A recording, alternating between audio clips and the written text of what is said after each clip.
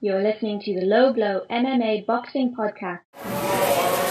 Jorge Hernandez with the Low Blow and Southwest Fight News, here with Michael Perez. How you doing? I'm doing good.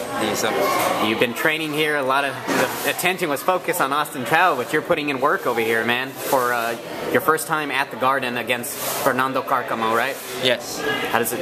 It's a tough opponent that's coming up for you. Yeah, it's a tough opponent. I'm at home.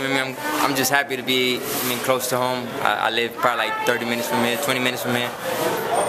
Real close from home. A lot of people from my neighborhood, all my family members could come out and see me and support me when I usually fight, away, and I don't get the pleasure of my family being there and people all my loved ones to be there. So it's a pleasure to fight here at home. You came off with a victory over Fidel Maldonado in a very tough fight. Last fight, Fernando Carcamo actually knocked out Fidel Maldonado in his loss before that.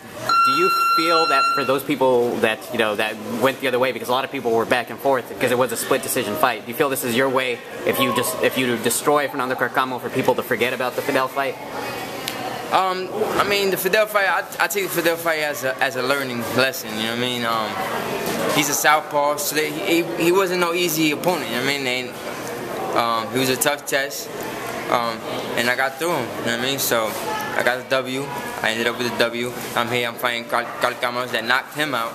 And, of course, it's just to prove myself, to show the world that Michael Perez has all the tools to be world champion. Mm-hmm. And speaking of world champion, there was a fight that you almost got with Richard Abril to fill in for Sharif Bogere. Yeah. What's it like, despite the fact you may not have got that fight, but that you're being considered for that already? It's a blessing. It's a blessing that people have me in their mind to fight for a world title. Mm-hmm. That I'm already having my foot in, stepping into the door of that world championship room, and it's just a blessing in my name being in the air in that type of segment of being a world champion. Mm-hmm. So it's just, I'm just blessed. And finally, a message for your fans or any family out there, and also where can they follow you online? Huh?